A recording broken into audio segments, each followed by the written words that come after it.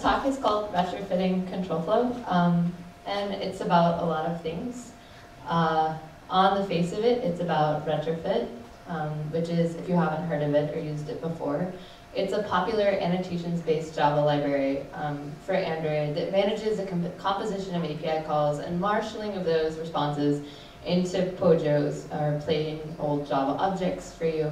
As a library, I find Retrofit to be quite elegant. It's also about, if you dig a little deeper, and by that I mean if you read the second and third words of the title, you'll discover that this talk is also about control flow. Specifically, how do decisions about error handling impact the control flow in an application? And last and least, obviously, it's about how decisions that library maintainers make impact architectural decisions of consumers of those libraries. So that would be the downstream devs like you and like me. Cool. So before I get into like the content of it, I'd like to give a little bit of background about Retrofit. So for those of you who aren't in the know and who perhaps do not use Retrofit, Retrofit version 2 was released sometime last year around DroidCon NYC, which I believe was in August. It's been through a few beta releases since then. It's currently in beta 4. I hear that the official 2.0 version is coming tomorrow, but don't quote me on that. But it was pending an update to some multi-part APIs. The update to version 2 was a breaking change in that the project maintainers were very forthcoming about this. So I would like to focus on one of those changes, one of the API changes that had the biggest impact on my applications at Electric Objects. But before I get started, how many of you here today have ever used Retrofit? Okay, that's most everyone. And how many of you are using a 2.0 plus version? That's not as many people. How many people are still on 1.x? A couple people. And how many people like have no idea, they don't use that Retrofit? Like, Lisa, what are you talking about? Okay. I see one hand in the back. 2. All right, cool. Okay. That's cool. Hopefully you don't have to know much about Retrofit to understand what I'm talking about. But so I'm going to talk about error handling in Retrofit. Starting off with version 1. So in version 1, when an error occurred, Retrofit would throw an error of type retrofit error. So this is some code that I had in my app to handle errors that happened when I was making a request. I had this custom like request object that would do a make request. And then if it worked, I just return that request object and it'd have all the information encapsulated in it. But if there was a problem, it would throw a retrofit error and I could catch it, and then you could figure out what type of error it was using like a case statement. There were 4 types of errors that would come back. A network error meant something went wrong, SSL was like messed up for some reason, or the device was offline. HTTP meant there was a problem in the server, so it successfully connected with the server and got a response back, but the response code was like above 400, 500 range, which meant you had a problem. So it would throw an error and end up in that bracket. Conversion error meant that the JSON you were expecting, or whatever message format, and what you received were structured differently. In other words, your conversion library choked. And then an unexpected was anything that's not any of the above errors. Oops. So there are some downsides to this. Like, for successful calls, it made it nearly impossible to get any metadata about the call that you made, like what the headers were or what your actual response code was. But overall, it's pretty nice. On the nice side, it let you write code like this, where you could just assume that whatever came back worked, because if it didn't work, it would have thrown an error, and then do maybe a little bit of logic on it and return like a Boolean from this like completely abstracted away from what you were actually using, which was kind of nice. So if something went wrong, I didn't have to worry about it. Retrofit would just like eject me from the code, and I'd end up in my error handling block, which is nice. It was particularly handy if you wanted to do some hacky stuff like this and make more than one call. So in this example, I'm making one call to get my favorite shoes, and then I'm making a separate network call to get my friend's favorite shoes, and then adding them together and returning like this combined set. So I could make more than one call in this like kind of abstracted away block of code. and then it would all come back to me like once both of these network events like happened. It was great. I could chain things together. This isn't very handy if you're doing anything where you need to know where in the process it went wrong because it doesn't tell you, but when you're just doing like guts from formation, it's totally fine.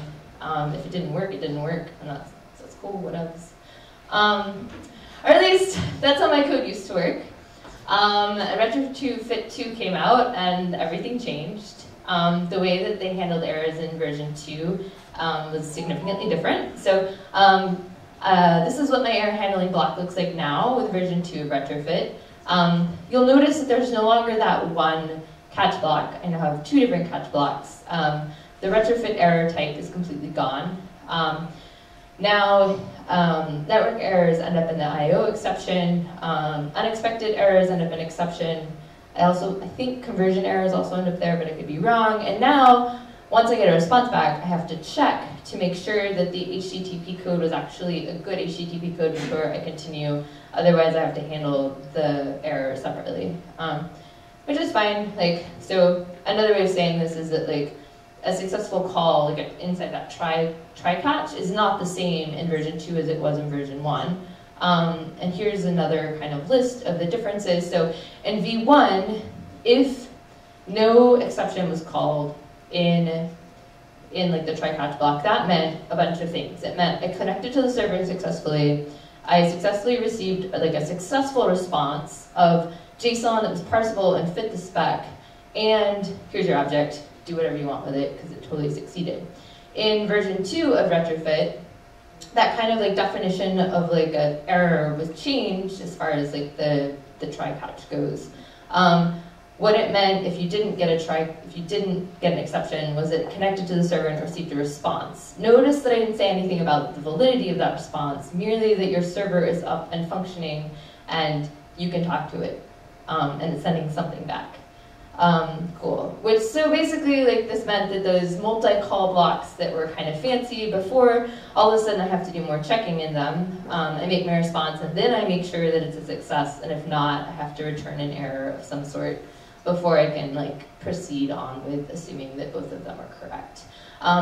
So basically, the change in v2 took some of the error handling code that I used to be able to kind of abstract away into this try catch block, now got baked into more places in my application because I'm checking to make sure, verifying that I actually got the response back that I wanted from the API before continuing. But this brings up a really interesting thing about programming in Java. As we all know, Java is a strongly typed language with some generical capabilities. But typically, this means that a function can only return one type of object, and you have to know that object's type at compile time. So put another way, one method call will return one object type. But try-catch blocks allow you to get around some of this restriction. At least if you use them like Retrofit 1 did, they do.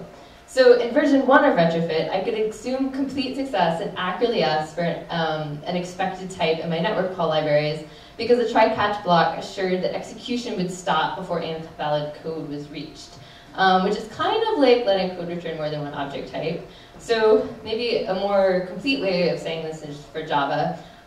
One method can return one declared object type and an infinite number of error types, which is kind of a cool thing to say. So it's kind of cool. It's for if you're designing a library, it's kind of an interesting thing to keep in mind. So given my presentation up to this point, you might be wondering why did the library maintainers move away from this format of error catching? It's a good question, and so I thought about it. I was asked myself, okay, so what were the project maintainers optimizing for? I really believe that it was not the use case that I was employing Retrofit in, which is sort of a synchronous call model. If you look through the change set that came through this change to the error catching, there was another change that was pretty illustrative for why this change was made. I think it answers a question that I asked. So this slide is kind of missing a key part of it, but I'll try and talk through it. In version 2 of Retrofit, they condensed the API for a service call down to a single object type, a call object. Whereas previously, if you wanted to make a synchronous and an asynchronous call to the same endpoint, you would have needed in V1, and this I didn't show it up here, I just showed the synchronous version, you would have to write a second call for the same endpoint in order to make it asynchronous. You'd have to pass in a callback object. By making this change and returning a call object for every endpoint, it allowed you to do like asynchronous and synchronous calls using the same method in your service declaration. So it really simplified your life as a biased observer. It greatly benefited projects that are using asynchronous callback frameworks in their network requests. Projects that didn't, which is like me, it kind of ended up more as a wash. I have to like put more error checking code in different parts of my application to deal with this like call object is cool. Cool. So as it stands, like Retrofit still remains, in my opinion, the best API for Pojo Glue available for Android. These changes made a really great case study about the relative merits of error handling and how you can use try-catch blocks to do interesting things in code. So I'd like to thank Square Engineering for inviting me here today. It's rare you get the opportunity to openly critique a library in a forum hosted by the organization that sponsors its development. So thank you. And thank you for all of you for being a great audience. If you've got questions about anything today, hit me up on Twitter at Nifty9.